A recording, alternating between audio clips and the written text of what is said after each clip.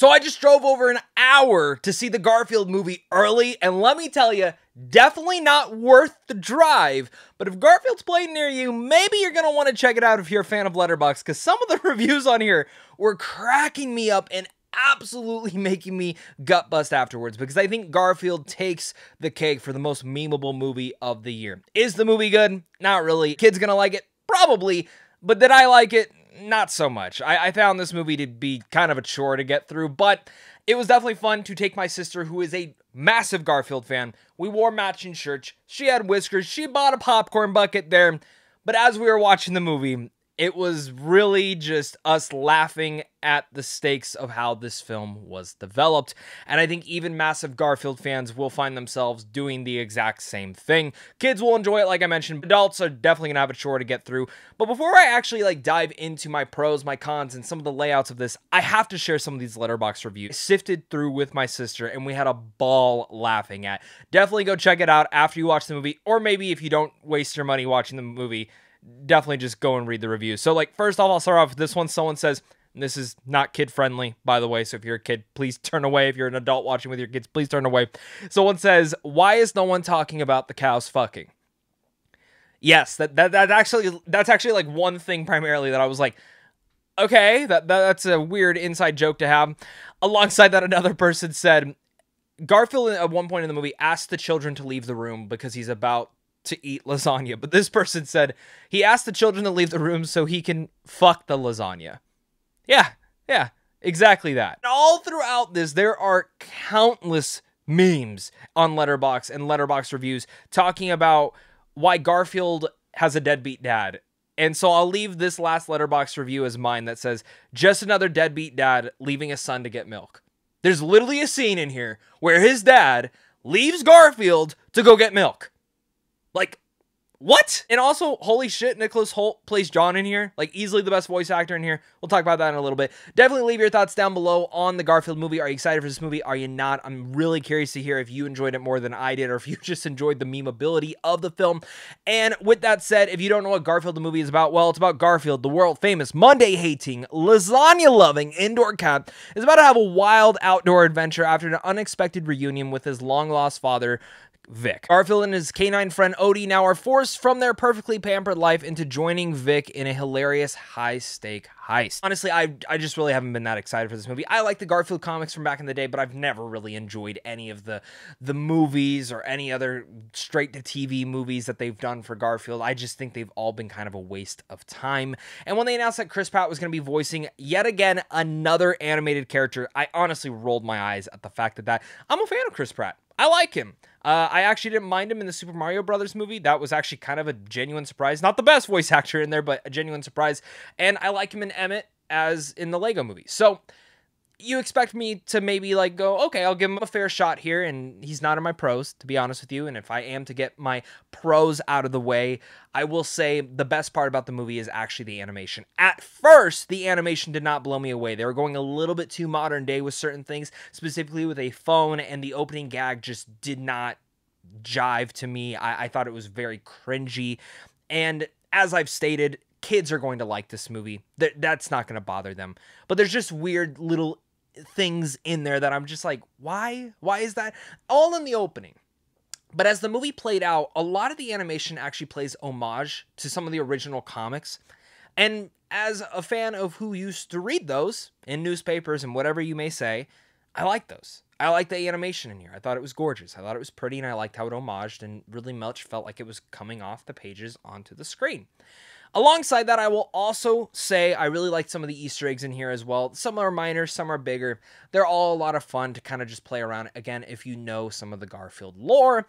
And with that said, that's about where all my pros lie for an adult to watch this film. Before, the Letterboxd reviews made this film instantly more hilarious to me.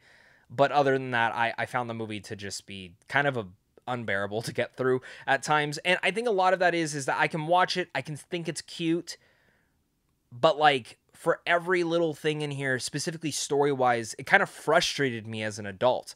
And maybe I shouldn't be looking that deep into it, so then I try to look, okay, and as an adult who maybe wants to show his future kid someday, would they like this movie? And I think, yes, they would. But I think there's, like, some storylines in here that kind of, like, take it off the road. So, like, I mentioned off the top that, like, his father, at one point in time, leaves him with, like, a van full of milk. And, you know, Garfield comes to the fruition that, like, oh, like, my dad did that on purpose to protect me. Like, the dad didn't fucking do that. Like, he acts like he did, but he did not. And, like, little things throughout this story really frustrate me. Like, there's literally a deliberate line where he says, I thought we had a deal with the milk van. Like, he knows he betrayed his son. Like, there's just so many things. This movie kind of blew my mind in, like, so many ways. Because then I had to go look who directed this movie. And the director of this movie was actually the director of, fun fact, the Chicken Little film, who also infamously has one of the worst deadbeat dads, also in cinema. And then you have the Emperor's New Groove movie, which I actually really like the Emperor's New Groove. But the fact that, like, Mark Dindal made this Garfield movie, like, really just, like, blew my mind once I started diving into his filmography and, like, the parallels that, like, kind of Chicken Little has to Garfield in here. And, like, the fact that, like, Garfield even, like, makes plays at, like, so many pop culture references, specifically Top Gun, which, another Letterboxd review I saw where it said, Tom Cruise, is this play about us? Which, if you've seen Euphoria, that meme will also make sense.